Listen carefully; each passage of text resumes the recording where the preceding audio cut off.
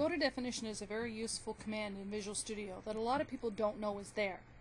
Go to definition is also the name of an extension that makes it easier to use the command, and it's pretty simple to understand and to use.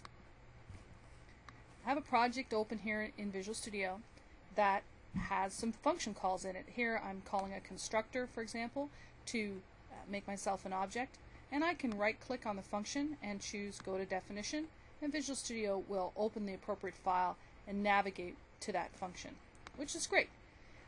The extension simply makes that a little less effort rather than having to right click and select the option. So there's two parts to this. One is that when I hold down Control, if I mouse over things that I could go to the definition of, I get this hand-shaped cursor and I get this blue underline. And both of those remind me that I can Control click. Another thing is that if I do Control click, we do the Go to Definition. It's very simple. It's not rocket science, but then it's easier than having to right click and choose the menu. And I thought I'd also show you a few other extensions from the same author. Noah Richards wrote Go to Extension, and he also wrote some other extensions I have installed. When you go to select an entire line, there are lots of ways to do it. One is to click on the line above, use an arrow key to get to the beginning, then hold down Shift and push the down arrow. And you might wonder why I know such a weird way to select a whole line with 3 or 4 keystrokes when it's a simple mouse click. And the answer is because a fair amount of the time that I try to click in the margins, I miss, and I accidentally set a breakpoint instead. And as you woggle back and forth, you do see the mouse cursor changing, and you have to catch it when it's pointing this way, and that selects the whole line. If you select it when it's pointing this way, you get a breakpoint instead, not the effect you want. And over time, I've just been more comfortable using the multi-keystroke way.